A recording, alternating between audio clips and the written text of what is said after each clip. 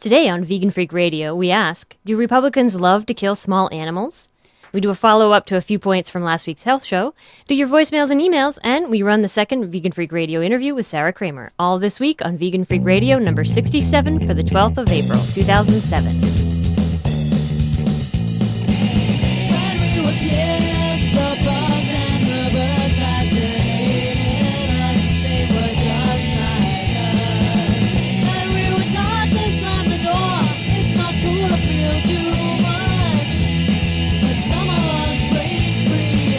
Boy, I'm a vegan freak. That's when you think I'm a vegan freak. You're a vegan, I'm a vegan freak. Happy as I And now, your hosts who proudly say fuck you to the FCC, Bob and Jenna. Whoops. I fucked up there. Sorry. I messed up. My bad. I screwed up. I screwed up. What can I say? Let me turn this down a little more. It's a little loud. I'm still getting used to our new equipment. Well, not new equipment, new software. Yeah. So, hey, welcome back. Hope everybody's doing well out there. Yep, hope you're all staying healthy after last week's show. Absolutely. Yeah. So let's just get right into the show because we have a bunch of things to do and I want to do them. And I don't know. I'm afraid I'm going to run out of energy. Okay, well, let's do them then. Okay. Before we get started, I want to make an announcement. A happy announcement. For those of you that have been listening to the show for a while, you know who Dino is, or if you've been on our forums. Dino has been on the show. He will be on the show again next week if things don't fall through, but they shouldn't. And I just want to say Dino has been working on a cookbook all this time, and the cookbook is now available for pre-order. And with some special, I hate doing this shit because it sounds so commercial, but special limited time pre-order pricing, 20% off actually. So if you use the code EM20 at checkout, you'll get 20% off of the book, and you can get it at tofuhoundpress.com/isell3. Okay, tofuhoundpress.com/isell3. Dino's book, 20% off of the cover price of $17.95 if you order now. It'll ship by the end of April. But enough of that kind of commercial corporate bullshit. Let's move into some of the stuff following up from last week. Okay. I know last week's show was a departure for many of you. And I think a lot of people liked the departure. Of course, certainly. some did not, but... Well, yeah, but I mean, the feedback from that show actually was way beyond what we expected. Yeah. And I want to thank everyone who's written to us or said nice things about it on the forums, because it was a weird show for me to do. I don't like to talk about my own health issues for a variety of reasons. And I guess when we were talking about it, I thought I'll talk about it if I think it might hit or resonate with someone, and it seems to have resonated with quite a lot of you. Mm-hmm. So, yeah, overall, I think it was a very positive thing, and hopefully it got you thinking a little bit, at least. And I know that Visanto Molina's interview and Drina Burton's suggestions were all very helpful to a lot of people, so... Absolutely. And in case you missed it, if you didn't see in the show notes or in the forums or whatever, Drina has posted on her blog. She typed out what she read and then added some additional hints. Vive la Vegan. ViveLaVegan. Blogspot. Blogspot.com? Yes. Okay. So you can go there, and if you didn't, get a chance to scribble them all down, or if you want to look at them further, go to her blog. Absolutely. And, yeah, I guess a lot of the questions we got tended to be sort of like, what do you eat kinds of questions. Mm-hmm. And I don't really want to go into that on the show in a huge way. I mean, No. maybe one day we could do another show not too far off, or for subscribers, we could do a kind of follow up on what we eat, like a day of what we eat. Yeah, It it's just a little be boring. really boring. Yeah, but we did type out some of it on the forum, so if you go check out the podcast thread, it's linked through our main website, so... And a recent question we got from Kitty Veg, actually the vocalist on our theme song. She was asking, do you eat nuts? Nuts. Yes. Yeah. It would be the answer to that. I eat nuts. No, we do. I don't eat a lot of them, though. No. But we don't eat nut butters either because they're concentrated. That's right. So, but we do eat handfuls of almonds. Walnuts. Walnuts. I eat walnuts in things. I eat some sunflower seeds, but they're not a nut. That's mostly it. Walnuts and almonds. That's really it, isn't it? Really pretty much it. Cashews occasionally. Oh, yeah. But very, very rarely. Yeah, We haven't 'cause had those they're in higher weeks. fat. No. So. But that's about it. So we'd eat them as a snack and in cereal and muesli and all that kind of stuff. Actually, we don't eat cereal, but oatmeal and muesli. Yeah, if I put them in my muesli. That kind of thing. So, yeah, I do eat nuts. Another question that we got, and it was a part of a longer question, but I thought it was interesting to talk about because it related to... Shit, do I have that printout here? Did I lose the printout? Mother... I went to the trouble of printing the damn thing out. Now I can't find it. Anyway, the question was basically... There's 2 pages here. No, that's not it either. Keep talking. Okay. Well, I think what you're talking about... Okay, you got it. Okay, I'll just go with it. Someone basically wrote in and said, we eat pretty well in general, and I'm just wondering, do you think that a couple like vegan Oreos a day makes a difference? Do you think that makes a big difference? And initially I would, before all this shit went down with me, I would think no. But now I think yes. And actually, this is covered really well in a book that's called Mindless Eating by Brian Wansink, I think is his name. He is a professor at Cornell. Interesting book because it talks about these little places in our diet where we can find these kinds of extra calories when we're not looking for them. And I think I just took the example of Numinos, and because I don't really know, I'm sure there are other vegan Oreos, but those are the ones I'm familiar with. And I'm sure they're all pretty close. Yeah. And so I looked at Numinos and I thought, okay, well, let's see. What does 3 Numinos a day do for you? Oreos are vegan too, aren't they, supposedly? I think now they are. It varies. Like some older formulations had whey in them, but now I think most of them are. Yeah. So anyway, if we look at Numinos, the product description says a creme-filled wafer cookie. The ingredients aren't so hot, really. Unbleached flour, organic unbleached flour, organic sugar, powdered sugar, organic palm oil, canola oil, organic cocoa, organic cocoa and cocoa, organic unsweetened chocolate, natural flavor, salt, sodium bicarbonate, and soy lecithin. Anyway, those are the ingredients. But what's interesting about it is that 2 cookies is 130 calories, 4.5 grams of fat, and 10 grams of sugar, 20 grams of carbohydrates, all that stuff. To cut to the chase here, 3 cookies, if you eat 3 cookies a day, it's 195 calories a day. So if you were to eat that every single day, and most people wouldn't, but let's just say for the sake of the argument, you consume 3 cookies a day. That's 21 cookies a week, which is 1,365 calories in a week of cookies. If you do that for a month, that's 5,460 calories. Now, how many calories in a pound? 3,500. Okay, so that's 1 month. You've already consumed 1 pound, right? You will have gained a pound. Well, you will have... Pound and a half. Yeah, almost. You will have taken in more than a pound of extra calories. Now, whether you're exercising to burn those calories off or not is a different matter, but you're taking in all those extra calories, right? If you do that over a year, and let's assume you're eating 3 Oreos every single day for a year, possible, probably a little out there, but possible, that's 65,620 calories or 18.7 pounds. So if you were to do that every day for a year, let's just say every day for a year, you took in 200 extra calories. Maybe it's not Oreos, maybe it's some other shit. I don't know what, but if you were to do that every day for a year, you could gain 20 pounds in that year or 19 pounds in that 1 year. So that's a stone and some for, right? Yeah. So I just thought I would try to sound all cool with people on the other side of the pond, hooking up with some of that UK slang. Well, not slang. It's not slang. It's everyday. Right. It's vocab. Yeah. It's everyday vocab. For them. But not anyway. The point is that yes, these little things can make a big difference. Yeah, and I think that really illustrates the point we were trying to make last week, which is that sometimes food can really add up. They can indeed. And also goes along with what we were saying about how you don't necessarily think you're eating all that bad, but the saturated fat and white flour that you're eating there, that's the totally devoid of nutrient flour, is... Digested. That means you're digested and then does bad things to your body, the saturated fat. Those are the 2 things combined in one item that makes cholesterol go up. And I think at the point I was trying to make on the forums a lot was then you're not eating things that are good for you. You're not eating the whole foods that would provide great nutrients for you. So like fruit. So yeah, I think it's kind of really, a double whammy. Exactly.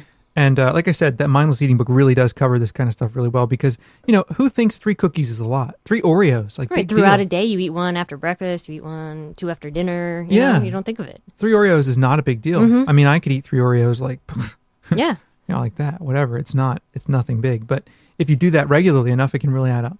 So that's one point I think is important for us to remember and you're right about the sometimes food. It becomes more often than sometimes. So what else do we have to talk about from the show last week? Well, we got some. Oh, you just read a new book that you wanted to talk about a point that you read in there. Someone, I think Joanne on the forums had recommended that I check out Brendan Brazier. Brendan Brazier's book Thrive. Yeah. So I just started reading that. Interesting book actually because he pushes this chlorella shit really hard and this maca shit really hard, and I don't really know what either are. I mean, he's going to talk about it later in the book. I'm only in the first 50 pages or so. But anyway, interestingly enough, he makes a point in the book that I think is really vital, is that basically because the way that, the way that we're always regenerating cells in our body, that you are literally made up of that which you have eaten in the prior year to when you exist, right? So what your body is made up of is what you are consuming. So if you're consuming fatty, junky, horrible, processed, chemically laden food, you're going to be consisting of those things and therefore not feeling as optimal as you could. Mm-hmm. I thought that was a pretty powerful point. That is. And actually, a really good point as to why you don't want to eat meat either, and dairy and eggs. That's true. You become a giant egg. Yeah, you're eating all of that saturated fat, cholesterol for health things, and then also I think you're just eating this decaying flesh. It's not what I want in my body. I agree with you. But anyway, Brendan Brazier is interesting because people don't think that you can be vegan or that you can subsist on a whole foods diet and be an athlete. But he runs triathlons. He does ultra marathons. Yeah, so, he's a very active athlete and a professional athlete at that. Yeah. So he has this whole system which he promotes because he believes it is resulted in better performance for him athletically. So it's an interesting book, though. Maybe we should try to get him on the show. That'd be cool. Yep. We should. So, all right. Yes, we also got email and voicemail feedback we just wanted to lump together right now. Yeah, and I actually want to just, again, say thank you to everyone out there who has written to us about this or who has been in touch with us about this. It was overwhelming, and it was cool because we did the show and we were like, we weren't real sure about it, Mm-hmm. That's how I felt. Yeah, I wasn't sure if people would like it or not. Yeah, I think some of our listeners didn't.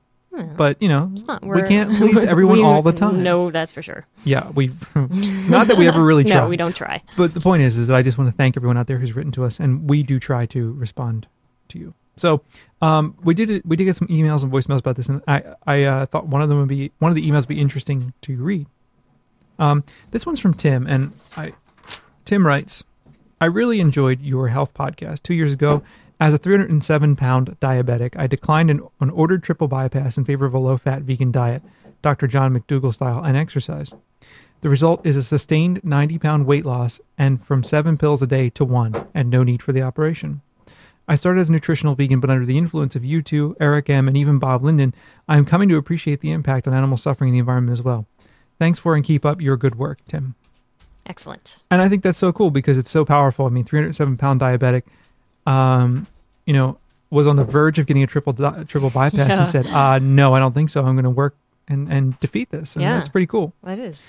The Ornish diet, I mean, not a vegan diet necessarily, but you see those same kinds of results from the Ornish diet as well. Oh no, the dogs are starting to fight. Oh no. Guys, they were being so good for a little while. Come on, Em.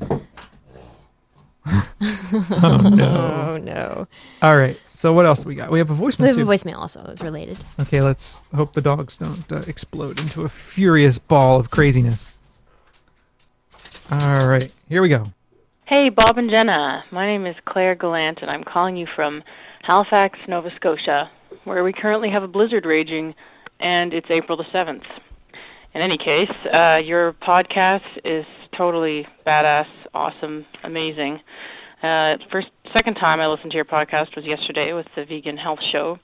The first time was about a year ago, and you were playing vegan bands, music from vegan bands, and one of them was mine, so that was fun to listen to that. But your health show yesterday was incredibly inspiring. In fact, it made me cry at one point when Bob said, I'm vegan because it saves lives, but the last life I expected it to save would be my own. Not cry in a bad way, cry in a, oh God, I can't believe it. I'm so endlessly thrilled all over again to be vegan. So that was amazing, and it really was incredibly inspiring. But I'm calling with a question, too. My partner and I have been vegan for about a year, steadily, and we've done all kinds of, I'd say we're pretty educated, healthy vegans, but your show just made me think, and he's been living in a separate city for a while, and thinks that he's really low in iron and GASP protein, probably too. And I just wondered if you have any suggestions for upping your iron intake and what people can do about that, what vegans can do about that. Like you said, you wanted people to call and ask you what you eat for breakfast. I want to know what you eat for breakfast. I want to know what you eat for breakfast that helps you boost your iron, or whatever you eat that helps you boost your iron during the day, and how you do that. So, yeah, that'd be awesome. I'd love to know that. Well, thanks, Claire. Thanks for the kind words about the show. I really appreciate it, and I'm happy that that it could do something for you. Yeah.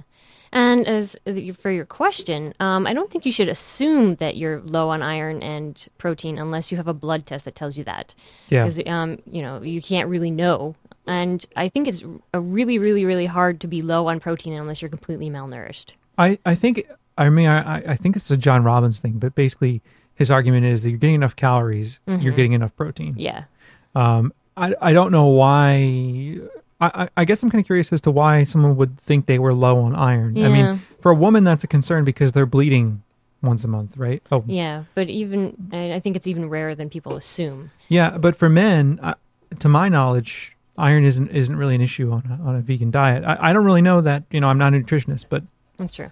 And if you're not sure, I mean, if you want to make sure you're eating the right things, then by all means, go contact a nutritionist. absolutely, and, have the test done. Yeah, exactly. Or just have your diet analyzed as you eat over a couple day period, and you'll know if you're getting enough iron and enough protein and enough whatever. Yeah. But basically, the plant foods that do have iron, and I think Vice Santo talked a little bit about this last week during our interview. And again, becoming vegan. If you ever have nutritional questions, becoming vegan is the book for you. Foods that have iron include beans, dark green leafy vegetables, tofu and soy, whole grains. So that's, again, not the white flours, but the whole actual grain. And things like apricots, blackstrap molasses has a lot of iron for some reason. So these kinds of things, if you eat in your diet, beans and greens. Yeah. If you eat beans and greens, you're getting protein, you're getting iron, you're getting all kinds of wonderful vitamins. Well, So- just to give you an example, I have my summary here from Vasanto I was just looking at, and my daily requirement of iron, my recommended daily requirement for a person my height and weight and all that is 8 milligrams, mg. I guess that's milligrams, right? 8 milligrams. Seems like a lot. In any case, during this day, I ate a salad. I ate some steamed broccoli. I had some beans, some cauliflower, some lentils, tomatoes, onions, celery, some popcorn, soy milk, things like that. And, I just a variety of those things, not a ton of them. And during that day, I had 29.12 milligrams of iron, 364% of my daily requirement. And I wasn't even thinking about it. So I was really just eating broccoli. I mean, I could literally go down the page and tell you everything I ate that day because it's sitting here and how much of it I ate. But it's nothing all that exotic, right? Soy milk, like I said, broccoli, just really straightforward stuff. So I think the key is just eating a variety of things, and that's how you get plenty of iron. Yeah, and if he's thinking we're not obviously not doctors or nutritionists, but if he's thinking he's low on iron because he's tired, there's probably other reasons for it. Maybe stress, work, it could be anything. lack of sleep. It could be anything. It could be eating too much processed stuff that makes you more tired too. So, but again, who knows? I can't Right. recommend enough that if you have the disposable income and you are worried or concerned about your diet, that you consult with a nutritionist like Vasanto. Someone who's cool with being vegan. My consultation with her was very useful. Like I said, I have this booklet full of information about my diet over 3 days that I was just able to look at really quickly and tell you. So I don't know what to tell you to eat iron, to get a lot of iron, but those things I ate and had no problem achieving my iron for the day. Yeah. So I don't think iron's a huge issue for... No, as long as you're eating a well-rounded whole foods diet, you Yep. get everything you need. Absolutely. Except B12, in which case you have to take a supplement. That's true. So that's, I think, mostly what we learned. So Yep. So what else, Jenna? I think that's all in terms of our follow-up from the health show. I'm sure we'll have more of this as we come along. Yeah, exactly. And as for what I eat for breakfast, I eat a muesli. I just want to... Everybody keeps asking me about breakfast. That's because I posed the question last About week. breakfast? Yeah. Well, for breakfast, the thing I eat probably most days is muesli. And it's like a little bit of oat bran, some thick cut oats, sunflower seeds, a small number of chopped walnuts, raisins. What else is in there? A grated apple. Am I missing? Soy milk and water. Soy milk and water. And that's really about it. So, and I really like that. It's filling, it's hearty, and it's high fiber. So Yeah, that's one thing we definitely do not have a problem getting is fiber. God no. So God no. We actually have that I'm vegan and I poop 3 times a day sticker from Food Fight in our bathroom, right over the toilet, right over the toilet paper holder. Yeah, the toilet paper holder. So non-vegans come to our house and they're like, "Oh, really?" You know. So, yeah. But anyway, Claire, thanks for the comments on the show. And only twice in a year. I mean, like, come on, man. No, not a year. It's been what, 8 months or 7 months. Dude, we need to get you listening more than twice. yeah, really. Come on. There are a lot of other good shows out there. We do compelling radio like this all the time. Just ask our listeners. So, well, I don't know if we do it that compelling, but it sounds good. Sure. So let's move on because, Okay. we need to just move on. Okay, you got some clips to play and some things to talk about. I do. I saw this on the forums. I thought this is kind of interesting because I mentioned last week on the show that I've been listening to the back episodes of the Satisfy the Mind podcast. And on one of those back episodes, the host, your host, as he calls himself, talked about how Bill Frist used to go out when he was in medical school. This is really horrible. And by the way, Bill Frist is, he's a U.S. Senator from Tennessee, right? Yeah, something like that. Wasn't he the House Majority Leader? He was for a while. House? Senate Senate Majority. Majority Leader? He would be a Senate Majority Wow, Leader if he's yeah, a senator. great. Yeah. I'm up on politics. Anyway, he was a majority leader, was he not? Mm-hmm. I'm sure we'll get all these things telling us that we're stupid. I'm an anarchist. I don't fucking care about government. No, I do care about government. I just want it to go away. And not in the way that libertarians do. In a very different way. But anyway, Bill Frist, a senator from Tennessee, what he would do in the 1970s when he was at Harvard Medical School. And he documented this himself in his own 1989 book called Transplant. And in the 1970s, he would go to the SPCA and adopt kittens, keep them as pets for a little while, and then operate on them. Like he would do operations on them to hone his skills. So he says here, let's see. He says, I treated them as pets for a few days, and then I carted them off to the lab to die. And I was totally schizoid about the entire matter. By day, I was little Billy Frist, the boy who lived on Bowling Avenue in Nashville and had decided to become a doctor because of his gentle father and a dog named Scratchy. By night, I was Dr. William Harrison Frist, future cardiothoracic surgeon who was not going to let a few sentiments about cute, furry little creatures stand in the way of his career. In short, I was going a little crazy. And he goes on to describe his experiments, and he says, it can even be beautiful and thrilling work, as I discovered that day in the lab when I first saw the wonderful workings of a dog's heart. I spent days and nights on end in the lab, taking the hearts out of cats, dissecting each heart, suspending a strip of tiny muscle that attaches the mitral, I guess, valve to the inner wall of the cat heart, and recording the effects of various medicines I added to the bath surrounding the muscle. I lost my supply of cats, he goes on to say. I only had 6 weeks to complete my project before I resumed my clinical rotations. Desperate, obsessed with my work, I visited the various animal shelters in the Boston suburbs collecting cats. It was a heinous and dishonest thing to do. And indeed it was. Actually, this made me think of someone. I ate his liver with some fava beans and a nice Chianti. Chianti. Yeah, that's really sadistic. It is pretty sadistic, and it completely fraudulent. The ASPCA says probably illegal as well. So Frist, Republican. I'm not trying to make any generalizations here. I'm just putting the information out there for you to decide. You can think whatever you want. I'm just providing you with some information. I'm not saying that this suggests a trend. I'm just saying, here are some examples that I find troubling. So Bill Frist apparently was involved in that. And then on the forums, someone had, where the fuck is it? Oh, there it is. Yeah. Sorry. Someone had posted this. Sorry, I was looking for the clip. Okay. Someone had posted this clip of Karl Rove at what looked like a Republican fundraiser dinner. A lot of tuxedos, and they had the comedians there. They had one of the guys from Whose Line Is It Anyway? Colin, I think his name's Colin. Bald guy. They're all bald on that show, aren't they? I don't know. I don't remember. I hate that show. Mm-hmm. Anyway, I mean, I just can't. Colin, the Canadian guy? He's on the Canadian shows? Yeah. Huh. That guy. The Canadian guy. Yeah, he's also on I think I've seen him on the Air Farce.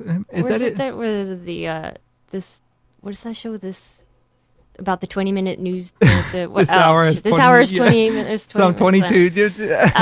Well, we get CBC and we watch it every so often, and not often enough to know what all the shows are called. But anyway, he was there, and so they had these comedians doing this little stand up at this dinner, and they had Karl Rove up, and the president was there and everything. But Karl Rove, for any of you who are not familiar with U.S.ian politics, architect of the president's plan to overthrow the world, essentially. PR man. He's the evil henchman. He is. Actually, Bush calls him Turd Blossom, but Great. Here's the little clip, so I'll just let this roll. What do you like to do for fun when you're not working? Do you have any hobbies? By the way, the guy who was talking right now is a comedian trying to roast Rove a little bit. So just so you know the back and forth here. I don't know if I made that clear. Do you have any hobbies? Like to go home, get a drink, generally of a non-alcoholic nature since I don't drink, and then tear the tops off of small animals. Tear the tops off small animals. Actually, yeah, they're so better when they're topless, aren't they? Yeah, okay. Headless. Okay, so you like to rip the heads off of... This is like Silence of the Lambs, isn't it? This is like... okay, so, but do you actually have any hobbies that you can... do you have any collections? I readily admit that I'm a practicing philatelist. A practicing philatelist. I think that has to do with stamps. God, I hope it's stamps. Because the first thing that popped in my mind wasn't stamps. So you have a stamp collection? Sorta. Sorta. All right. Well, he has envelopes. Any very rare stamps? No. Okay. So you just take stamps, like from letters, or... Yeah. Okay. Brad? Wow. You might want to try the booze. Hey, aside from collecting stamps, any other little fascinating tidbits of your life, besides obviously what you do in the world of politics, that you could illuminate for us? I hunt quail. You hunt quail. All right. So you like to go hunting, and do you fish or any other things? Snowmobiling, downhill skiing? No, just ripping the tops off small animals. Stamps. You ever just rip a head off a squirrel and then put a bunch of stamps on it and mail it to yourself? Okay. Probably not. Okay, well, I think we've really learned. It is going downhill, but it's going to get even better. Do you mind if I call you Carl?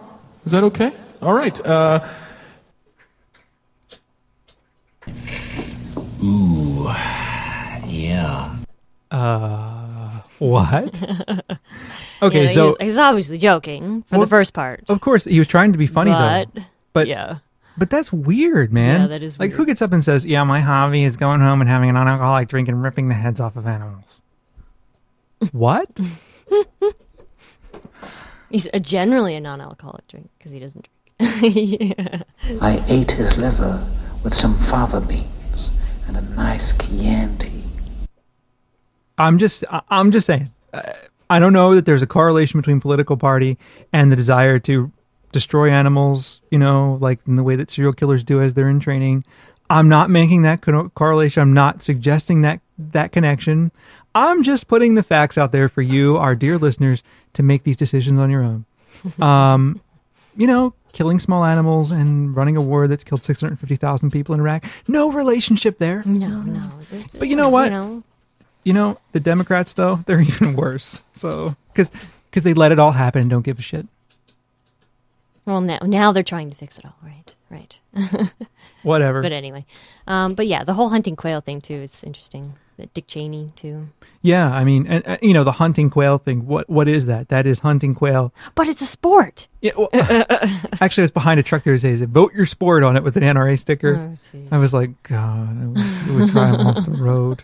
What was I going to say? Oh, crap. Well, most quail hunting's canned hunt. Exactly. That's what I was So, yeah, canned hunt. you're shooting at all these quail that are put there for you to shoot at, and that it had never been in the wild, and it's, yeah, that's a sport. That's a sport. So anyway, just thought I'd put that out there. It's just an association I happened to notice. I don't know. Well, I don't think it's an association. Mm-hmm. I just think that it's a coincidence. Mm-hmm. A eerie, strange coincidence that many people prominent in the Republican Party are into fucking with animals. Yeah. Okay, let's move on. All right. I don't have the email theme song in our new board. Oh, no. So, can I can play something else? Happy meat. No. Can we just decide in the tradition of semiotics that now means that we will move on to emails? Okay, until you get it into the new soundboard. Yeah, I just forgot. So Okay. let's talk about some emails. All right. Time. You have them once all. Again. I'm trying to find Okay. one to give you. Let's go with the short one first. All right. All right. So someone writes and says, Corey writes and says, I have a simple question for y'all. And she does write y'all. Am I a vegan? Am I a vegan or am I vegan? I feel silly when telling people about my veganism because I don't know which is correct. So she wants to know, when you say when you identify yourself as a person who abstains from all animal products for ethical reasons, do you say I am a vegan or I am vegan? No, wait, I am a vegan or I'm vegan. The article is the problem. Yes. Is this a noun or is it an adjective? Yeah. I think it's both. I usually say I'm a vegan. I'm a vegan. I'm vegan. No, it depends. I don't know. It depends. Yeah. I say both, I think. Someone's like, here, will you eat this hot dog? I'm like, no, I'm vegan. So. I think you're both vegan and a vegan. So, yeah. My response was, beats me. I think they're both fine. Yeah, I think it's more of a matter of personal preference. I think it is too. If you have a personal preference about whether you are a vegan or vegan, let us know. Mm-hmm. Moving on. Okay, this one's from Kayla. Hey, Bob and Jenna. As a vegan, I may be a little biased, but I find this whole low-carb diet a bit odd. I had already known about it for a while, but really touched a nerve over scroll vacation when I was home watching a low-carb cooking show with my dad. The host was making low-carb sandwiches that would help you lose weight. This is how he made them. First, he took 2 slices of low-carb bread, which I figured was okay. Then he took some chicken skin and cooked it in a pan. Ew. To get the juices out. Then he cooked up a variety of chicken livers. The chicken livers and the greasy fat from the chicken skin were blended together to make some sort of spready paste. This got caked on the bread. Then about 3 inches each of turkey, roast beef, and cheese were added to the sandwich on top, which topped off with hard-boiled eggs. In fact, the only veggies on the sandwich was the cup of mayo drowned coleslaw that was slathered on. Call me vegan crazy, but somehow the sandwich and the word diet don't seem to go together. In fact, the host seemed to have some trouble breathing during the show, no matter how much weight he lost. Moral of the story, the people on Atkins diet who find vegans insane for not eating animal products. How do you get your protein? But find it totally safe to fill their veins with animal fat will soon have some sort of rare heart disease and may be stuck on a gasp rice and vegetable diet. So letting you know that there may be some forced vegans who may be listening to your show soon. Lots of love from Connecticut and keep up the great work. Yeah, I mean, fortunately, a lot of this stuff. Oh no, Molly's gonna bark. Not again. There's someone outside. No. They'd only heard him bark. They haven't heard him bark twice. Anyway, we've already had to stop the show once because Yes. Molly went bonkers. I lost my train of thought. What was I The talking whole about? Atkins thing. Oh, well, fortunately, it's kind of in repose now. It's going down. Yes, the tube. it is. It is. I think a lot had to do with the Atkins Corporation going belly up and Yeah. Atkins himself dying. Yeah. You know, saying that he didn't. You know, everyone says he didn't die of high cholesterol and all that, but of course he did. So you know, all that stuff I think bodes well for the downfall of Atkins. But still, there are still these low carb people out there. It's insane to me. I know. I hate it when you go to a restaurant and you hear someone at the next table. Well, I'm eating low carb, so I can't have this. No, I'm on Atkins. Yeah. Yeah. That drives me insane Yes. because but I've noticed this at restaurants we've been to. I'll say to someone, you know, I can't consume any animal products. I'm wondering if you could do X, Y, or Z for me very nicely. And they'll be like, no, you know, we really can't. We can't do that. They're like a little more strident, right? But then you have some asshole at the next table who's like, I'm on Atkins and I need X, Y, and Z. And then all of a sudden it's like, oh, okay, no problem. Yeah, right. You know, and I'm like, fuck you. You're going to help this Atkins loving asshole eat and I'm going to starve because you think Atkins is some kind of valid way of having a diet, whereas my choice is not being respected because you're a fuck up. That's how it goes. That's what I have to say.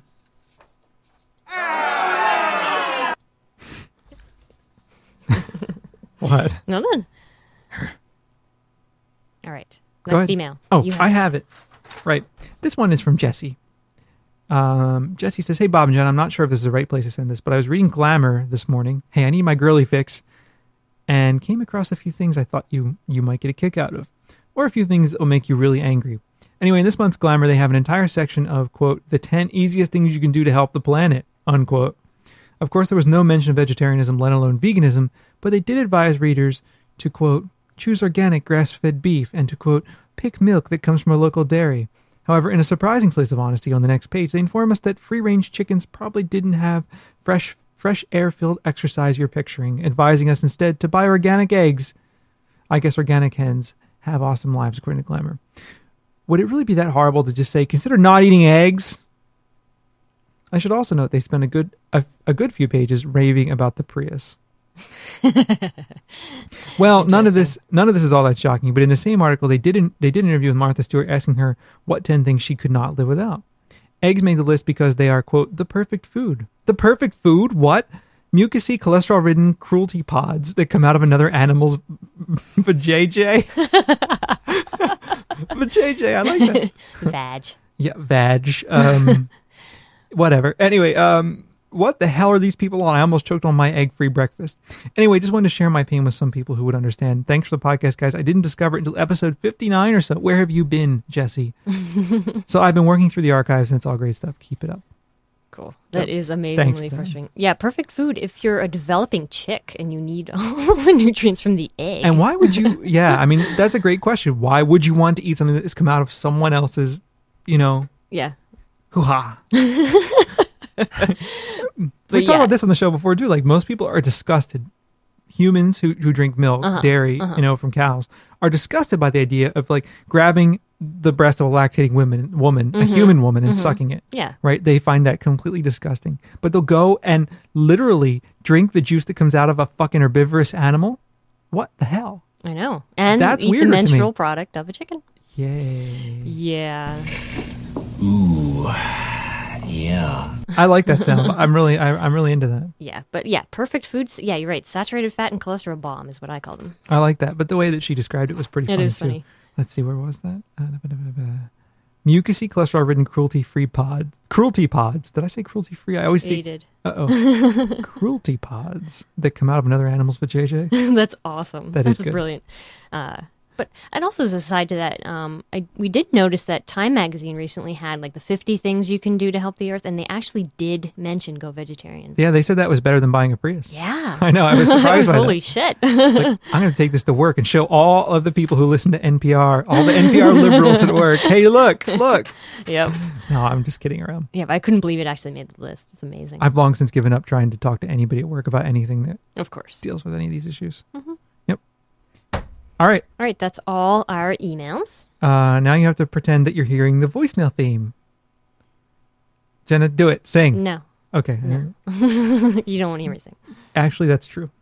Bob and Jenna Show. There you go. All right. Bob and Jenna. Woo! That's us. That's the voice of Vegan Freak Radio. All right. Let's move on to the voicemails. Yes. We've got a couple this week to deal with. Well, not to deal with. That we're looking forward to talking about. Two of them, I would like to say very happily, came from our new My Chingo system over on the veganfreakradio.com webpage, where you can go with your very own computer and a microphone and leave a message for us. Now, I would like to encourage this because the sound quality is significantly better, as you will hear. Hi, Bo and Jenna. This is Tijmetje, vlogging Fiona on the forums, and I thought I would try this thing because, well, you said no one had tried it before, and I don't know, I felt a bit sorry for you for bothering with putting it up and making things easy for We'll take the sympathy vote. us, and then no one uses it. And so I'm trying it, and I really hope it works. And it's really nice, actually. You can just record and stop it and re-record and whatever. You hear that, everybody? It's really nice, actually. You can stop it and record and listen to yourself and see how you sound. And if you're overseas like she is, it doesn't cost you anything. Yeah, that's right. The joys of the internets. The internets. The internets. Yeah, I don't actually have anything to say, but I just wanted to try it.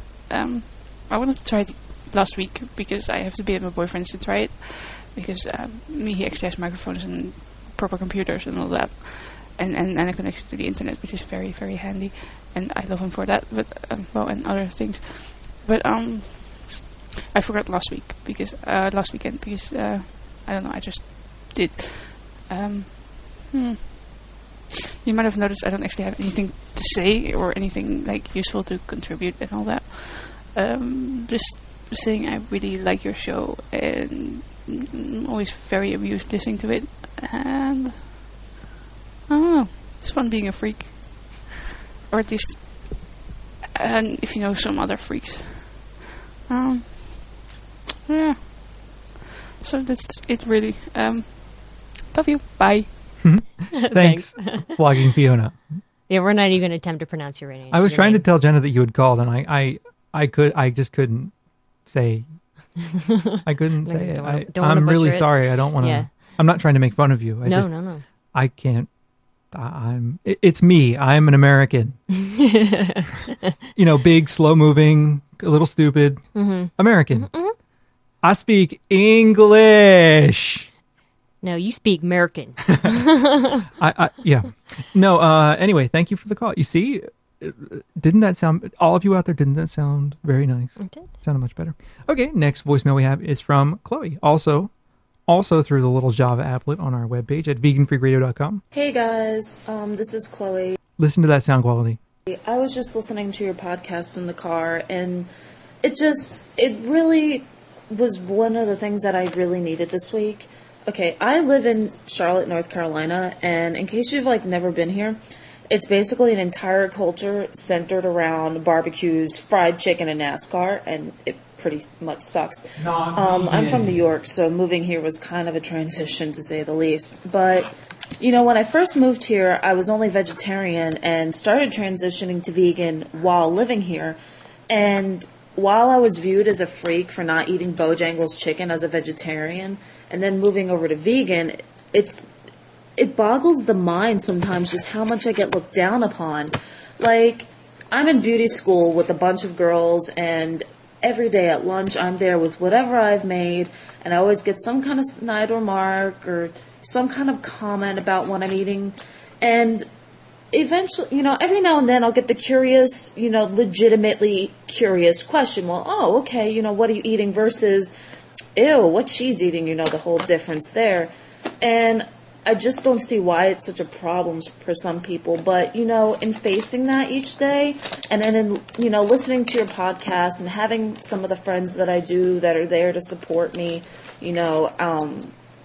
where I'll be moving to in California, it gives me a little bit of hope. Like tonight, for example, I was, cooking up my lunch for the rest of the week, and as I'm cooking and, going through my recipe book and, reading, How It All Vegan and The Garden of Vegan and those great cookbooks, and my teeny book from Moby's Tea Shop in New York, and just reading and listening to your podcast, it just reminds me that, as much crap as I have to face every single day with people judging me just for how I eat versus who I am as a person, or, because I'm in beauty school, how I'm going to do hair, it just doesn't seem fair sometimes. And I really don't understand that. But, at the same token, I'm still very comfortable with my decision, even during these difficult times, because I'm reminded of the few people that I have been able to touch and have been able to change, My friend Jason, for example, has been vegetarian for 2 years now after me becoming vegan and moving to this state and getting to know him and getting to affect his life. Before I met him, he was a hardcore bacon fan, and now he won't even touch me, and he's slowly been transitioning to vegan, but living with his parents, he's having a bit of a hard time. But if I know that I can affect one person like that and stay so strong in my convictions, even living in an environment that I do in which, everything is cooked in butter or fried, I think I'll be okay. And just wanted to drop a line because I was just considering that and just sitting here with my dog Ziggy and was just thinking things over. So, hope you guys have a great day. Bye. Thanks, Chloe. That's awesome. It's really inspiring. It is. I mean, it's difficult to be around people who are stupid and who give you a lot of shit. My advice is always just to say, eat me. Just like that. Or maybe like this. Eat me. But I think, actually, like Tiemcha? Anyway, like Flogging Fiona's voicemail, I think, basically it's good to be a freak in a way. Like, if that's what it means, that, every so often you have to put up with that shit, if the flip side of that is that you're doing positive things with your life, hell, it's worth it. Indeed. That's what I think. And, kudos to you for turning on your friend to veganism, getting him to go vegetarian, then vegan, leaving that bacon behind. And that's cool. And, it's difficult to put up with that shit, but you said you're going to be moving soon, so... Yeah, that's good. That's but always I a mean, plus. no matter where you are, you sound like you're a very great example of what being a vegan can be. And hanging in there. Yeah, exactly. And showing, okay, I'm going to get these silly comments, but this is what I got to do, and I got to do it. So I do it. Good stuff. Yeah. So who am I doing next, Jenna? We have one from Lydia, I think. Okay. Hey, vegan freaks. My name is Lydia, and I've been listening to your show for a long time, and I love it, love it, love it. And I thought that I would share a story that happened to me today.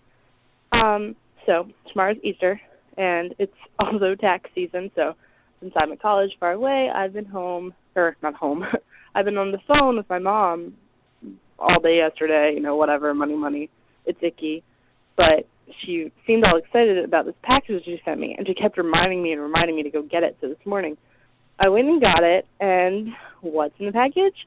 All sorts of adorable vegan items. Like, of the food that she sent me jelly beans that probably aren't vegan, but she included the ingredients so that I could check. Aw. And cool. She made me cookies, vegan cookies, that are so bad and they're so crumbly, and she didn't know what she was doing, but it's adorable. But she tried. So she did that. And I just wanted to share my story because my mom has never exactly been down with vegans. And she was pretty antagonistic in the beginning. But now she's clearly come around and is making me adorable vegan food. And to all the vegans whose parents think you're crazy, it won't last forever. Someday they'll make you cookies. All right. Bye, vegan freaks. Love you guys. Bye. Excellent story. Thanks, Lydia. Yeah, I think it's really important to remember that. I mean, a lot of people are hesitant to go vegan all the way because they're afraid of the impact that it's going to have on their family. Yeah. And it might be rough at first because people aren't always accepting. But I think people more often than not come around. Of course, some people never accept it, but I think your family, more often than not, they're going to realize that it's not just a fad, not just this thing you're going through. It's not like, I don't know, your little phase. It's actually something that's for real. And that's why it's important to hold fast to the principles of it, because the more that you waver in those principles, the more people are like, oh, it's just a fad. Right. Or, oh, well, you ate this last time. Well, why don't you eat it this time? Exactly. So thanks for sharing that story, Lydia. Okay, who now? Frippity-doo? Hello, this is Frippy. I have a frequent caller to the show, by the way. Yep. And Frippy, you can go back through the archives and find Frippy here and there in the voicemails. Good stories and good rants. Yep. Story. Okay. Because it involves ex-vegans and the local food craze. So, I have this coffee shop right on the corner, and I'm pretty sure everything they make there is not vegan. And that's fine, but they have coffee, and I had a headache this morning, and they're a 2-minute walk away, so I walked to the coffee shop. And what I normally do is they don't say they have soy milk, so normally I just get the coffee in a larger cup, bring it home, put some soy milk in it. Well, anyhow, I was doing that, and then I just mentioned the girl that I get a larger cup because I take it home and put soy milk. So she's like, well, let me bust that out. So I was like, oh, cool, they have soy milk. So I was like, oh, great, I didn't know you had soy milk. Well, now I might have to come here and get, a soy latte every once in a while. So then she says, are you vegan? And I said, yes, I am vegan. Yay. And she says, oh, me too. Well, I was for 2 years until I started working here, and I've been trying things like, the pastries and the cakes, and I don't regret it. And I just wanted to wince and say, and I was thinking well, yeah, when I first moved here to this neighborhood, I wasn't vegan, and I tried some of the cakes, and they were good, but I don't care anymore. But then she's like, are you vegan for health reasons? And I just shook my head and no, because, I have a headache, too, so I didn't feel like going all into it, but, I figured I just said no, and that was the obvious. I was vegan for the other reason. And then she says, well, you should know that all of our stuff is locally produced, and we're just a small shop, and we just get it from small farms. And this is where I lost it. I was just like, I don't care. I don't care if the chickens live across the street. I don't care if they get to listen to lovely Yanni while they lay. I don't care if the chickens get to lay their eggs on velvet pillows. I don't care if the chickens signed waivers saying that they know where their eggs are going and they happily sign them away. Although maybe if I knew that was legit, I might if I was starving to death.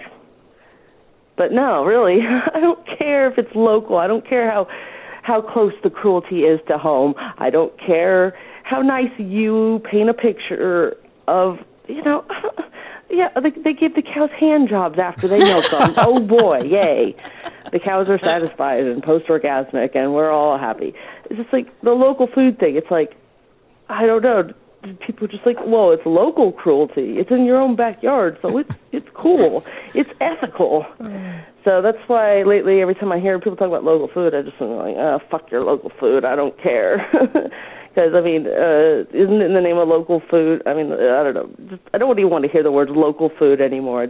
So, yeah, that's my rant. Vegans who are vegans, unless it's local, then it's totally cool.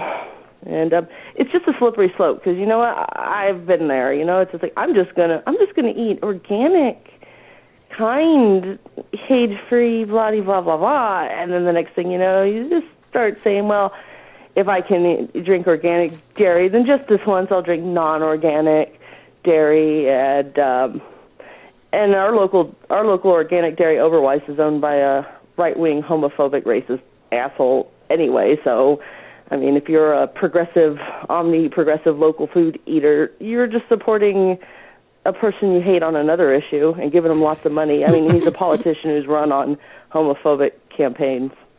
So, anyhow, fuck ex-vegans, fuck local food, blah, blah, blah. I better drink my coffee because I have a headache. It's for me again. I just had another thought right after I hung up. A good thing I was just thinking of with the whole, but it's local. If a rape happens next door, is it more ethical? If a murder takes place on your block, is that better? Maybe I should just remember that and just say that, because it's like, why is cruelty better when it's in your backyard? So, right. I just had that one last bit of thing to add, and I am drinking my coffee now. Okay, bye. Thanks, Rippy.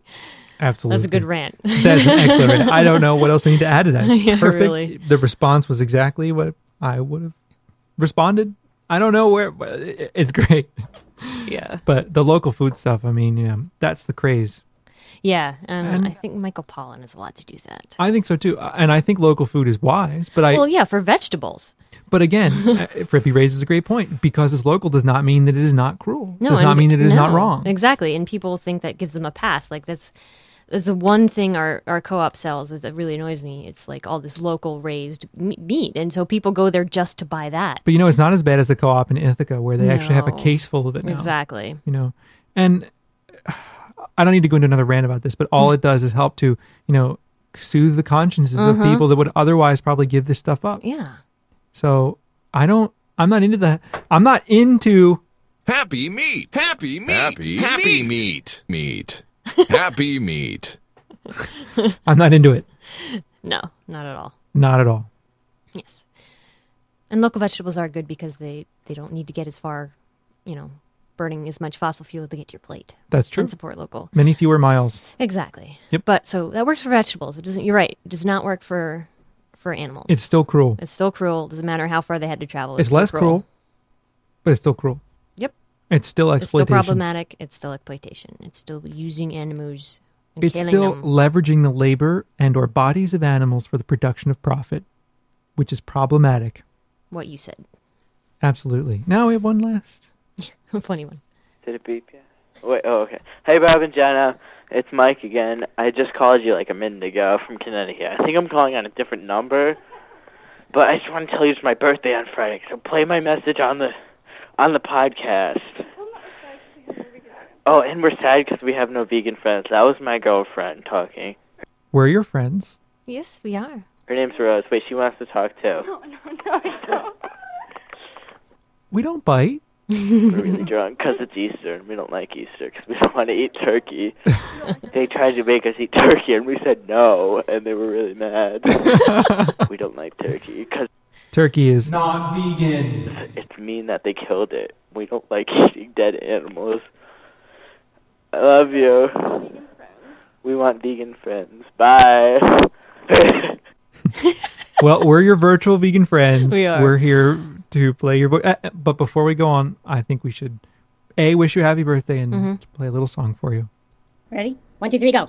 Happy birthday, happy birthday, la la la la la la la la. It's your birthday, come on. La la la la la la la. Ta-da. That was good.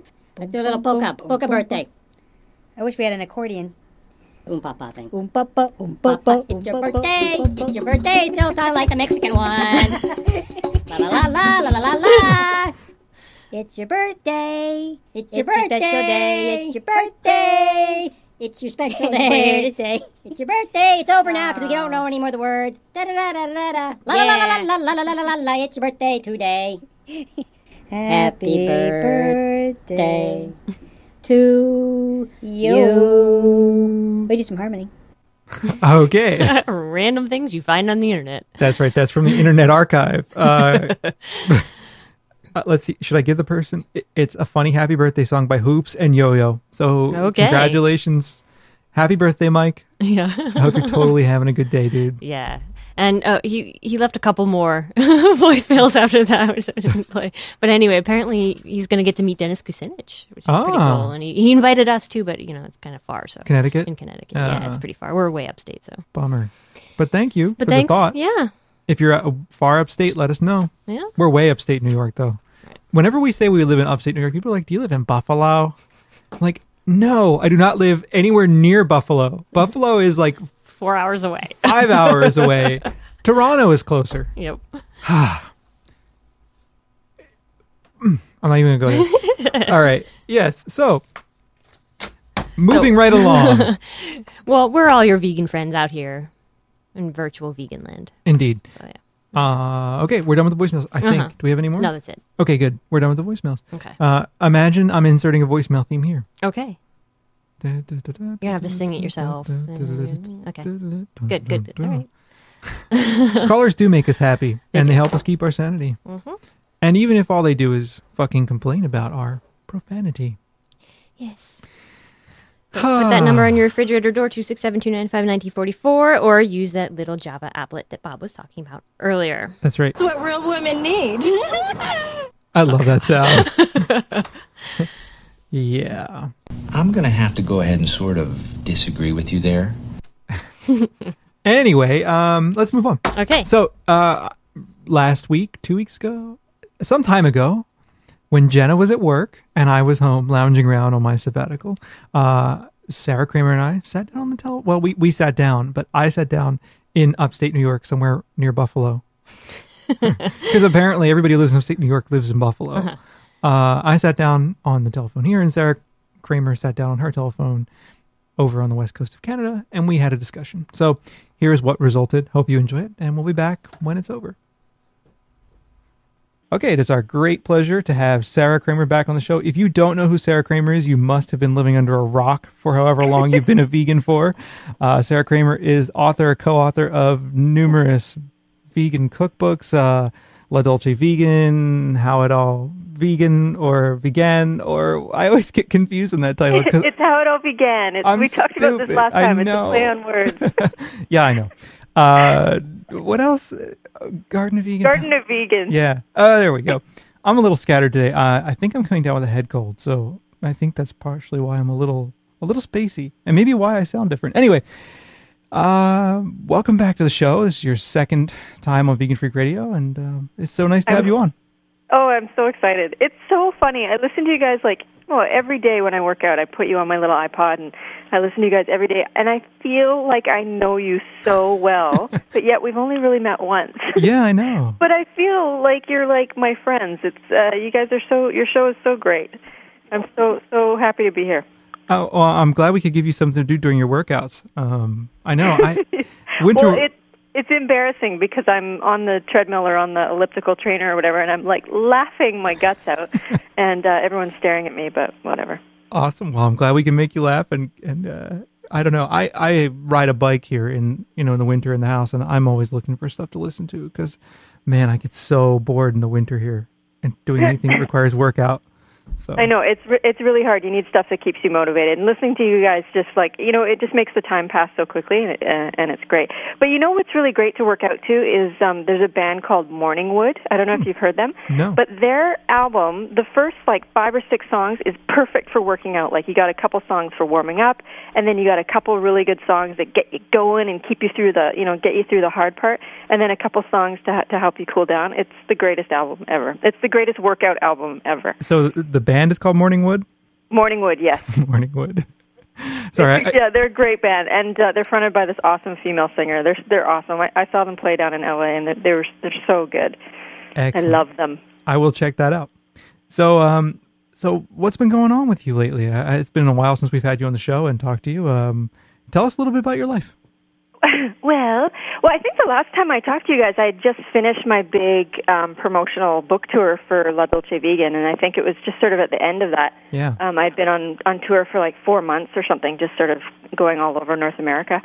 And since then, I've just sort of been taking some time off. I wanted to recharge my creative batteries a little bit. Yeah. And just sort of put the books on the back burner for a while and just sort of concentrate on other stuff. There's so much stuff that I'm interested in my life that I haven't been able to really pursue in the last 10 years just because the books take up so much time. So in particular, I've been really working on photography, which is something I've been doing since I was a kid, but just in the last year or whatever, I've been really focusing on it and been having a lot of fun with that. What kind of subject matter have you been exploring in your photography? Well, I love taking pictures of my dog because he's such a poser. But I've been working with a burlesque troupe here in Victoria called the Cheesecakes. Nice. And been doing lots of burlesque and pin-up photos, and that's been a lot of fun working with those girls. So yeah, it's been really great. And how does that? I mean, how did you get involved with that? With the burlesque stuff? Yeah. Or just with photography? Well, why don't we go for both? Well, I don't know. I've always been really an image. I've always been attracted to images. As a kid, I was surrounded by. My parents were actors and ran a theater, and so I was always surrounded by artists. There's a lot of people working at the theater. Either people who were building stuff or sewing costumes or writing plays or. Shooting photos, and a friend of the family's named Bob Howard was also the photographer at the Globe Theater that my parents ran. And his photographs are just amazing, and I was always really influenced by his images. In particular, he took a lot of pictures of my mom, and when my mom passed away when I was 10, I have all his photos that he took of her, and so it was really great to have those to sort of reflect back. And he just did a really great job of capturing the spirit of my mom. So I feel like when I look at the pictures, I really see her. They're not snapshots; they're actual. Yeah. And so, ever since I was a kid, I'd steal my dad's camera and take pictures, and then they finally gave me a Polaroid camera. I think because they were sick of me using up all their film, and gave me a Polaroid camera. And that was so cool because it's like instant gratification. That's the best. It's almost like digital. It's like taking a digital picture. You take a picture, and a couple seconds later, you get to see what it looks like. So I've been interested in photography my whole life. And then just this last year, I guess 2006, I started taking pictures of the Cheesecake Girls. And so they're really, they're sexy and cheeky and fun. But the thing that I really like about the Cheesecakes is they're all feminists, and there's sort of a feminist agenda with the Cheesecakes where it's all ages, all body types, all that all that kind of thing. So I'm more than happy to help them promote that and help take pretty pictures of them. Oh, that's cool. It's nice that there's a kind of acceptance agenda behind a lot of it too. Well, it's not just it is about boobies and all that stuff, but it's also just about having fun and celebrating the sexuality that everybody has, and that everybody, no matter what your body looks like, is sexy, and that you can have a lot of fun with it and all that stuff. So. Well, that's cool. So you can work it regardless of Exactly. Yeah. Work it. You can work it. I can't work it. I have nothing to work. I have no boobs. Come on. Well, even if you don't have, there's Boylesque out there. I've seen. There's a guy down in L.A. called Bobby Burlesque. He does Boylesque, and he's awesome. What does Boylesque look like? Sorry. What does Boylesque look like? It's the same as Burlesque, but it's with boys. Huh. So he's he's phenomenal. I mean, he does stuff with like ribbons and balloons and sparkles. It's quite a show. Oh. And then he gets naked. It's great. That sounds like fun. So maybe I'll give that a shot at some point. Maybe when I finish my current book, I'll go there. Yeah, I'll give that. I need something. I mean, I know what you mean about books just taking it out of you, man. They just like, it's just like a part of your soul being ripped out of you. Totally. I don't think people realize how much work it is to write a book. I mean, you make it look easy, and it's not. And you do. You spend, like, when I'm writing a cookbook, I'm gone for a year. I mean, I'm hardly social. I give myself Wednesdays to be social, and my friends will come over and we'll watch America's Next Top Model. Like, that's the only time I'm social, because when you're self-employed and you don't have a boss, giving you deadlines, you have to be really focused. And so writing the books, it's just like it was like every day, 6 or 7 recipes a day, and then the writing, and then the dishes. Oh my God, the dishes! It's just it takes up a lot of energy. I can imagine. I mean, I love it. I love doing it, but I needed a break. Yeah, for sure, and it's good to get a break because it lets you kind of recharge a little bit. So while you're on break, are you doing any cooking, or do you just try to do like minimal stuff? What kind? I mean, how does that work for you? Well, I've been really lazy lately, but I really write the cookbooks for myself, especially with La Dolce Vegan, because all the recipes you can make in most of the recipes you can make in under 30 minutes, and nice. So. I don't have a lot of time, like in between, taking photos and running the tattoo shop and, all the other stuff that I have in my life. I really don't have a lot of time to cook. So, when I wrote La Dolce Vegan, it was with me in mind, so I could come home and be like, quick, I have potatoes, let's make potatoes, and find a recipe that's healthy and good. Mm-hmm.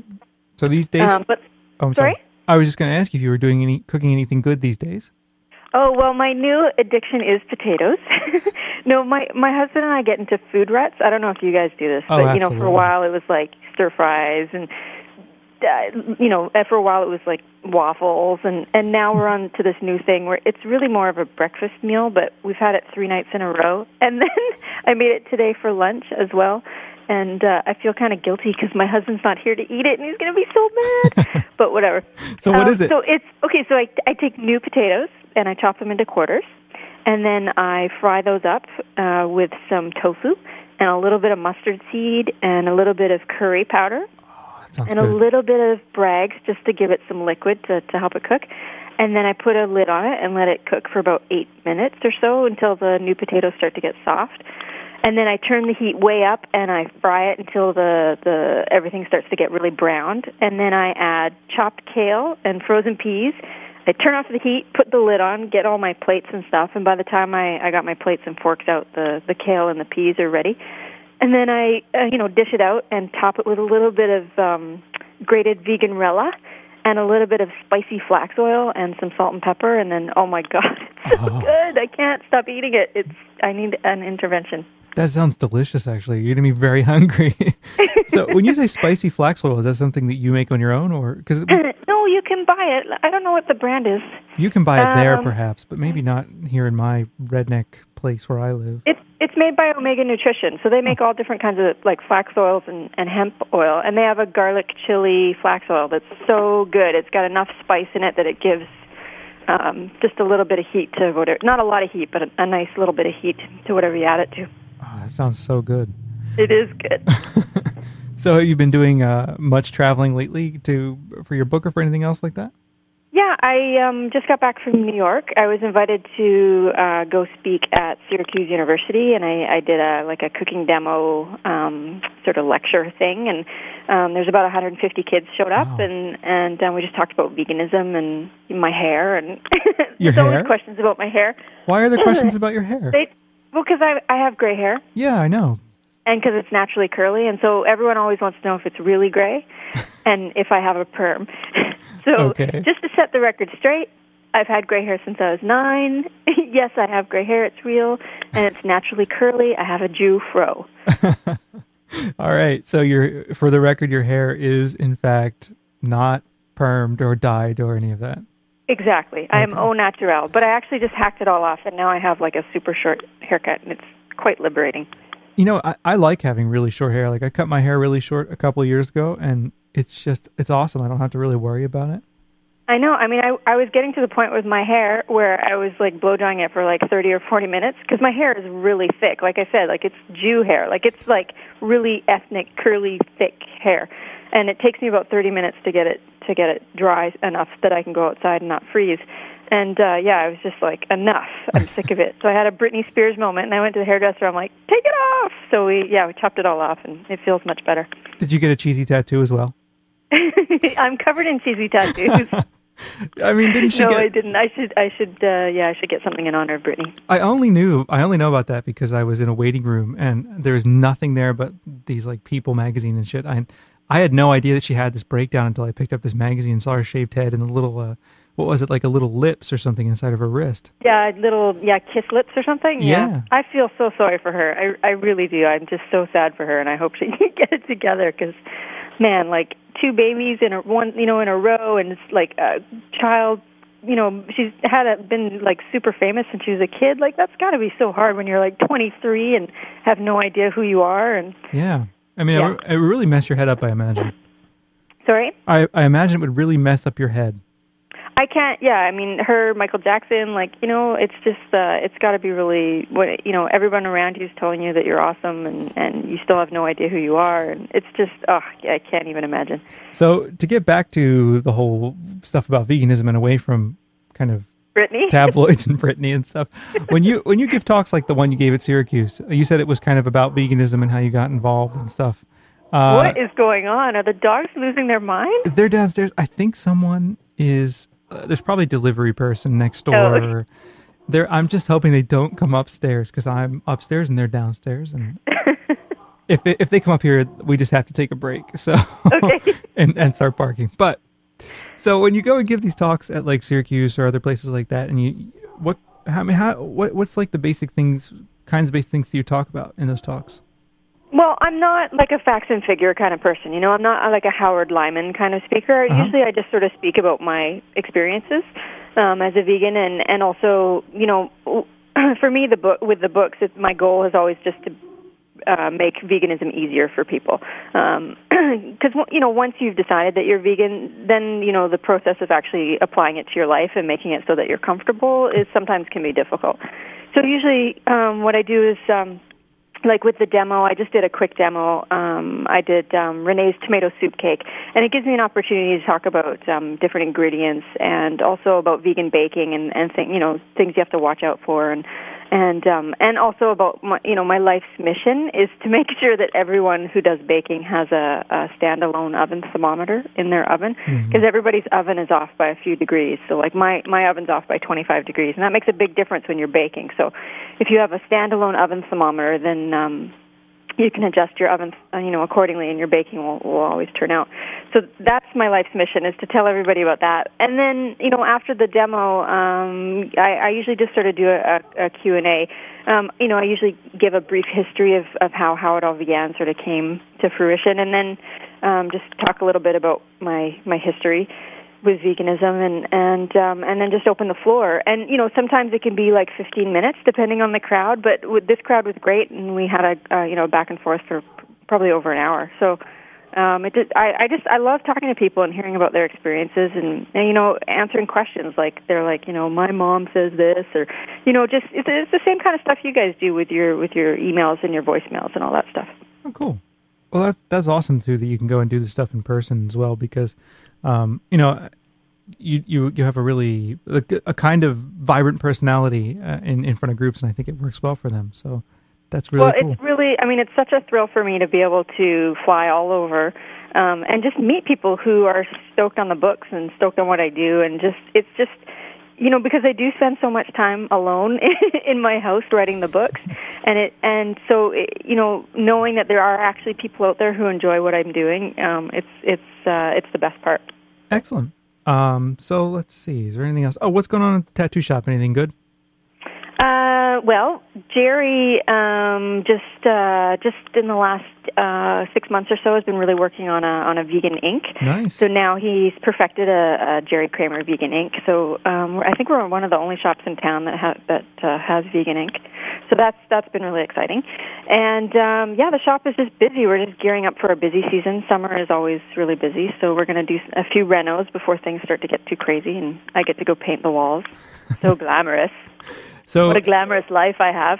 And then later I'm going to take biohazardous waste to the garbage dump. So, yeah. Ooh, biohazardous waste. I love that stuff. Yeah, it's fantastic. No, but the shop's really great. I mean, it's so great that I don't even actually have to be there very often. So I just, I run in and I do the books, and then I get to leave. So it's great. Cool. It must be really tough to develop a tattoo ink as well. I mean, to get the consistencies right and the colors and all that stuff, that must be really difficult. Well, Jerry, I mean, it's funny, he was a little overwhelmed at first, and then I was like, you just have to think about it like a recipe. So then I helped him. You just have to write it down. It's like creating like a new cake or a new soup or whatever. You just got to write down what you're doing, and if you don't like it, you adjust it. And the inks he has now are really, really awesome. I think he's quite happy with them. Nice. So people can find out more about what Jerry does and the shop you and Jerry working at. Can you remind me the URL? I forget off the top of my head now. Well, the shop is tattoozoo.net. Right. Or if you want to visit Jerry's website, it's jerrykramer.com. And then if you want to see my photography, it's at sarahkramerphotography.com. Nice. And then if you want to know about the books, it's govegan.net. I mean, we got more URLs than almost as many as you guys. You need the URLs though. It's all about the internet these days. So the internets. Yep. It's all about it. All about the internets. So maybe I shouldn't ask, but when might we expect another book project out of you? Oh, God, I don't know. Is that painful? I don't know. My publishers are really pressing me to write another one, and so are the readers. And I told my publisher, I said, I need a year to just chill out and not do anything. And he's like, so you'll have a new book in a year? And I'm like, no, I need a year, and then I'll think about it. I just need some time to just chill. I mean, honestly, How It All Began came out in 99, and we had been working on it since 97. So it's been like 10 years of my life doing these books, and I just really just need to do some other things right now. No, that's cool. I just don't know if I have anything left to say right now. Well, we also don't want you to burn out too, because I know how. Well, yeah. I mean, and I kind of feel that a little bit. Like it's just, and the other thing too is like when we first wrote How It All Began, there wasn't a lot of resources at that time. I mean, there's a few vegan books out, but not really a whole lot that was really wonderful. And now, I mean, forget about it. You go into the bookstore and there's like vegan sections now where you got all of Issa's books, and there's such a fabulous amount of vegan cookbooks out there that I really don't feel like there's a niche to fill anymore. And I like to think that maybe Tanya and I maybe open the door a little bit so that all these books can now succeed. And I think it's fantastic. I'm so proud of everybody. Excellent. Well, I'm glad there are all these books out there too, because it's nice to be able to recommend them to people, and they all have different strengths, and they all kind of attend to different things. So I like that too, that there's like a variety. So. Yeah, absolutely. And it's so funny in the last little while. Like I think Issa's book came out around the same time that my book came out, and I had so many questions from interviewers about like, how do you feel about Issa being the new Sarah Kramer, and are you jealous of Issa's success? And I was just like, what the fuck are you talking about? Like, we're on the same team. I'm so proud of her and everything she's doing. So Issa and I we're planning on having a vegan pudding wrestling match. So I got to start training for that because she could probably kick my ass. She's pretty scrappy. Yeah, she is, man. I don't know where are you going to get that much vegan pudding? That's a lot of vegan pudding you would need to do that. That's true. Maybe we'll have to get sponsors. I don't know. Good idea. I don't know. Good point. Well, whenever you're ready to come back to writing cookbooks, we'll certainly be looking forward to having those around, and because we like your books are kind of a staple in our house. So that's awesome. Well, I'm glad to hear it. Well, anything else you want to mention before we call it quits here? Well, I want to know where you get where your new announcer voices are from. Is that like a friend of yours?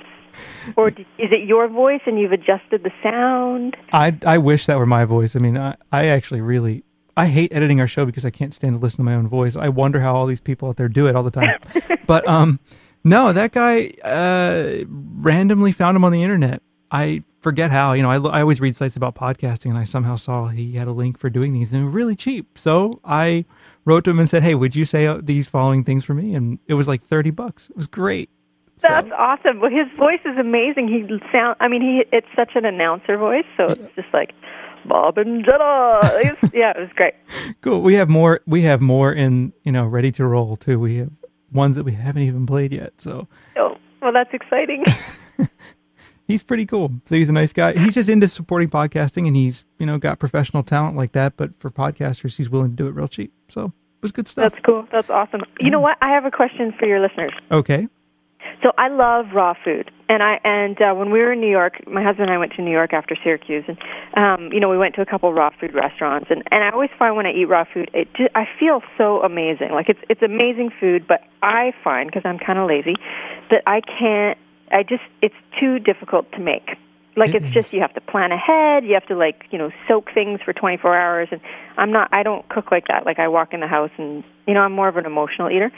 Like, what do I feel like? I feel like potatoes. So what I would like to know from your readers is, A, do they have any good raw cookbook recommendations? B, can they send me some easy raw recipes that I can make myself and feel just as satisfied as I do when I eat at the restaurants in New York?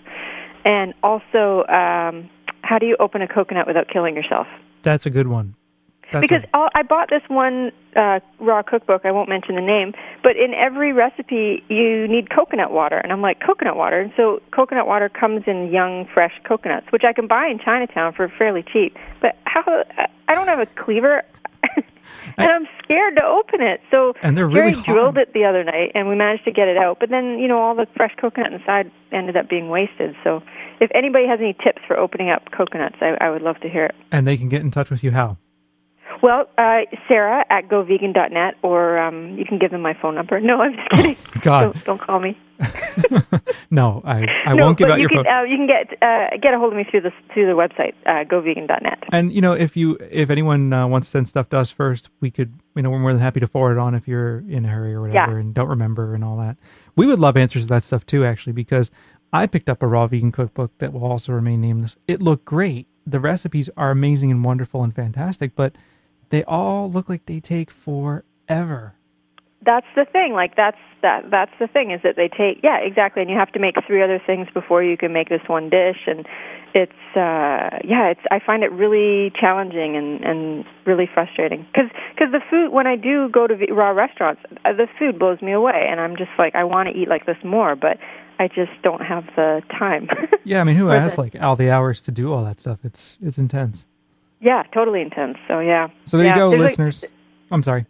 Oh, I was just going to say, I went to this great raw restaurant in Toronto as well, I think it's called Live. And same thing, I just walked out of there like, oh man, I want to eat like this all the time, but it's just, it's too hard. It is hard. And, you live in a place where it wouldn't be hard for you to find the ingredients, but where I live, it's difficult sometimes to find decent produce. So that's another downside for me. Oh, yeah, that would be hard. Yeah, we can get produce, but usually it's like pretty pathetic. So it's best to cook it because it's just so sad. But summers are the best time. Yeah, well, I'm pretty blessed here in Victoria. I mean, I can get pretty much anything, cool, anytime, which is really great. So there you go, listeners. You have your homework. You have your homework from Sarah. She wants to know. I can't wait to hear what they come up with. I'm so excited. I can't either. You have to share with me though, because I want to know too. Okay, I will. Okay. Well, there you go. So you have your raw homework, listeners. We want to know, and we need to know, and you need to be in touch with us. Okay. So, cool. Anything else you want to add or ask? No, I think that's it. I mean, cool. I can't think of anything else. Well, I'm seriously, I got nothing going on. I mean, like today's housewife day, like I'm doing laundry and I'm going to sweep the floors and I'm sewing buttons on my husband's pants because he doesn't know how to sew. And it's just, I'm so glad you called and broke up the monotony. Well, I'm so glad you were on the show. And we always like to talk to you because, you've got a lot of interesting things going on. And it's always good to hear what's up. So thanks again for being on the show. We much appreciate it. Thank you, and thank you for all the podcasts. Your guys' hard work is just awesome, and I appreciate it. Oh, that means so much to us, and we really appreciate that. So, thank you. Oh, let's make out. We'll just have a wait. love fest. Wait, but we can't. We're both married. Anyway, Oh, right, I forgot. yeah, but we can have a virtual, like, pat each other on the back fest. Okay, hugs. We'll give each other hugs. That's it. Platonic hugs. Cool. Well, thanks again. No problem. I'll talk to you soon. Okay, so thanks for that. Yeah, I'm sorry I missed talking with Sarah, but Well, you were missed. I know. You You were scheduled it when I was at work. Well, it was some workshop you I had. know, or I was some there all such day. shit. So anyway, a lot of things there. And be in touch with her. She had questions for you. Don't forget to do your homework and get in touch with Sarah to answer her questions. Because I want to know too. I mean, I would actually like, I would like to know. So get out there and answer those questions. Anyway, I think this is where we decide that the show is over. I think so. We need to wrap it up. We do indeed. So anyway, we want you to be in touch with us. Show at veganfreakradio.com. Leave us a voicemail on our site. Better quality. All you need is a microphone. Very simple to do. Or call us at 267-295-1944. I also want to thank people who, last week on the show, I mentioned my blog in a very pathetic way. And a number of you have come and said hi to me. And I try to get back to your sites and say hi to you. So I want to thank those of you who visited my blog because I appreciate it. And I'll go and visit yours and we'll be friends. How cute. I guess, is that all we have? I think so. And another reminder about Dino's book. If you're interested, go check out our website that we mentioned at the beginning of the show. TofuOnPress.com/ISell3. And we hope to have Dino on the show next week. Yeah, he will be on the show. I will track him down and make him come on the show. All right. And don't forget, TofuOnPress.com, the coupon code is EM20, 20% off. Sorry, I don't mean to be so commercial, but strictly commercial. Okay, bye. Bye. It's so easy to do right. Say your best, but death on your brain, but cold on your back.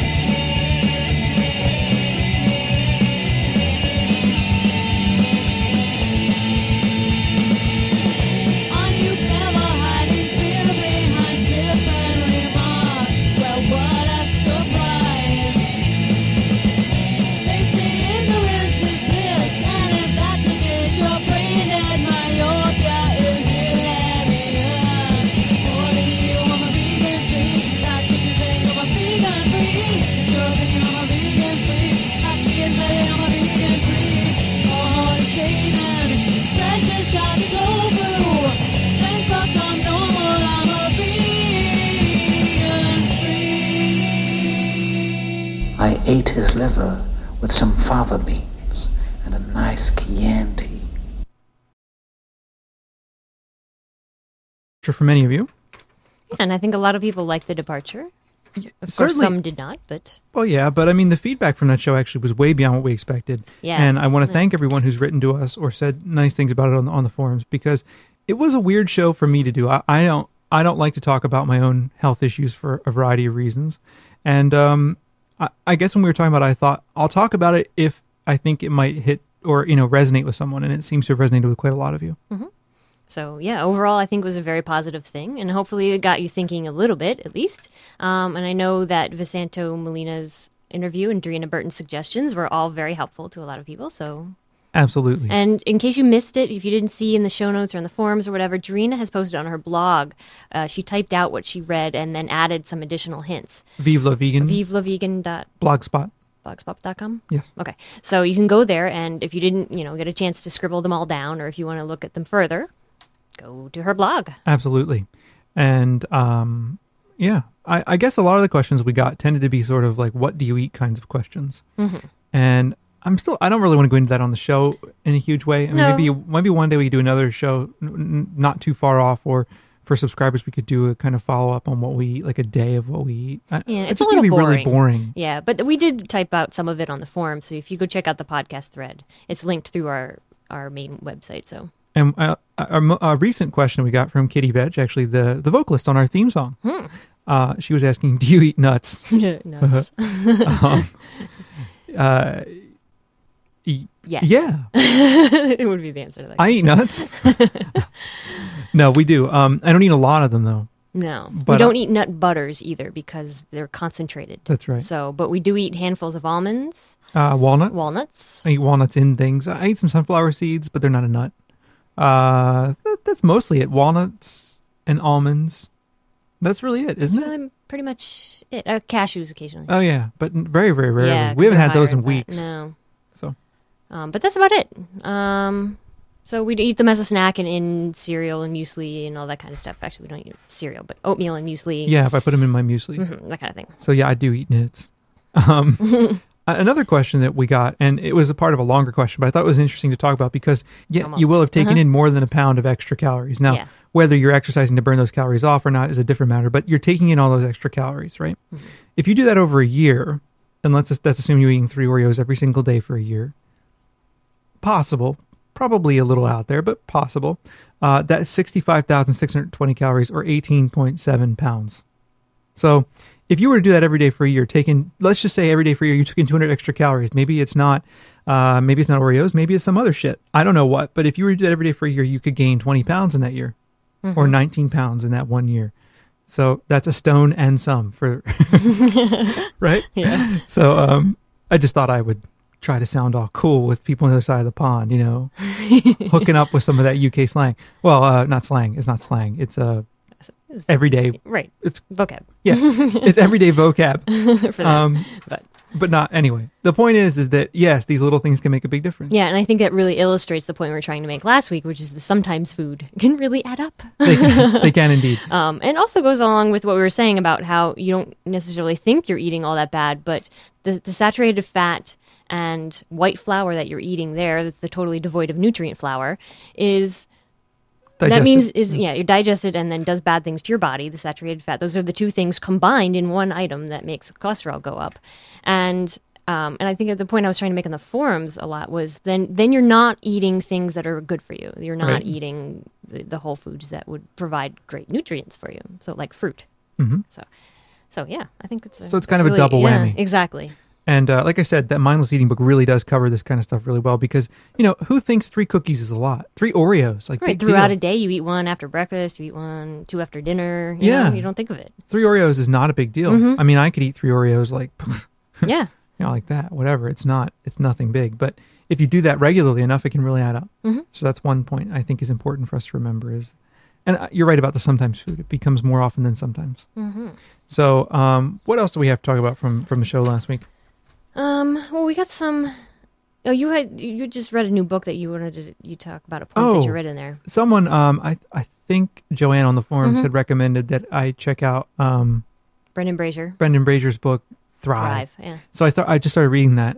Interesting book actually because he pushes this chlorella shit really hard and this maca shit really hard, and I don't really know what either are. I mean, he's going to talk about it later in the book. I'm only in the first 50 pages or so.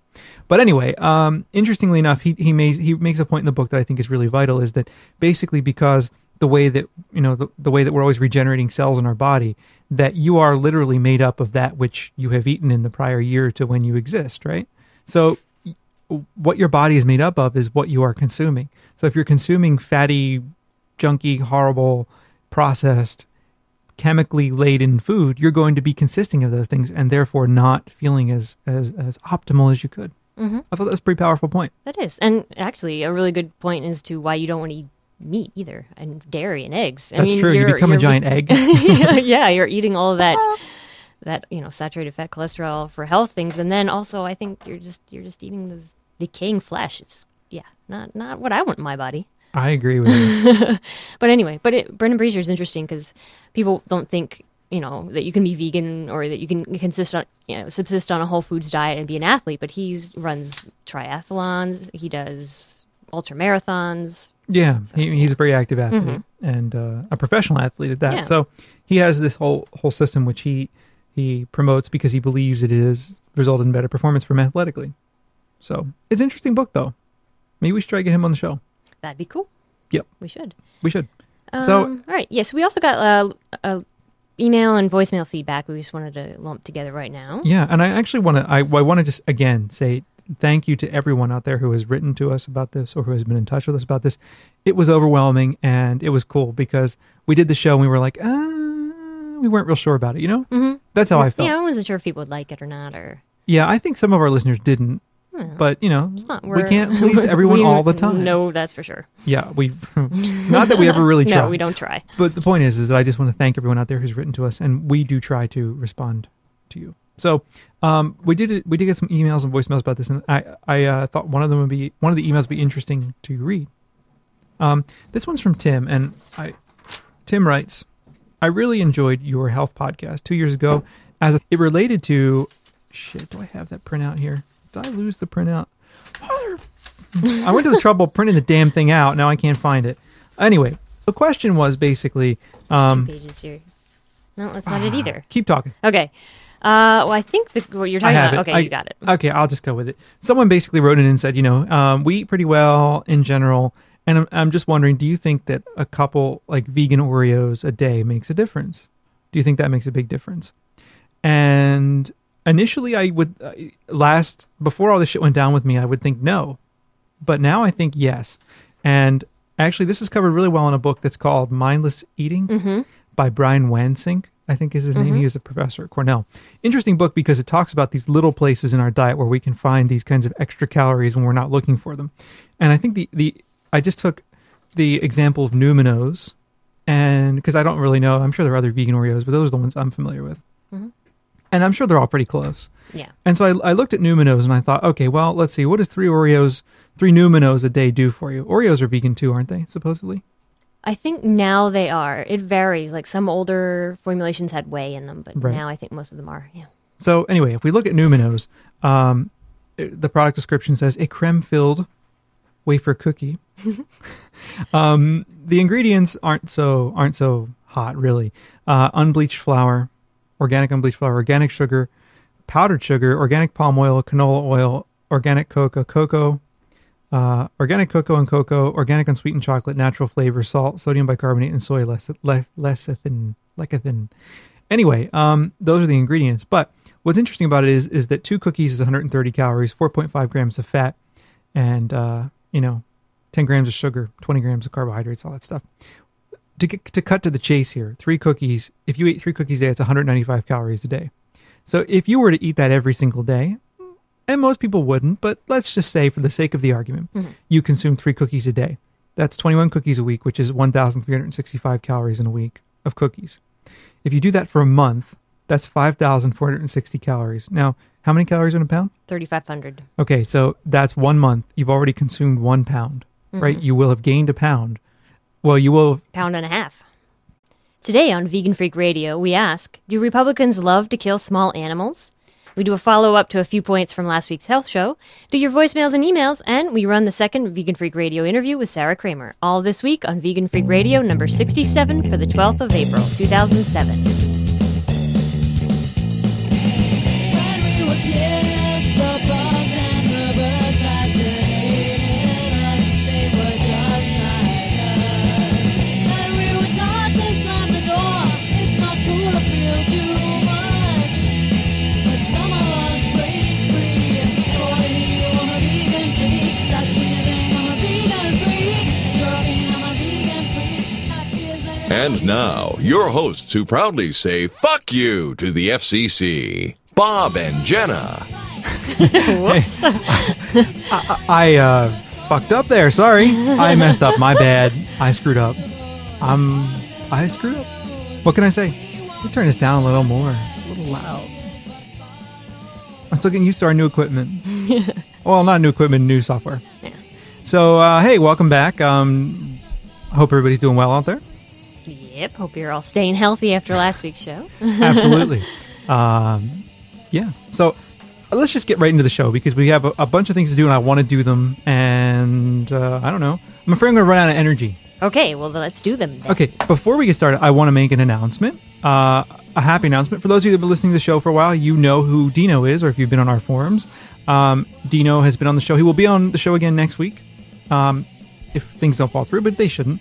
And I just want to say Dino has been working on a cookbook all this time, and the cookbook is now available for pre-order. And with some special, I hate doing this shit because it sounds so commercial, but special limited time pre-order pricing, 20% off actually.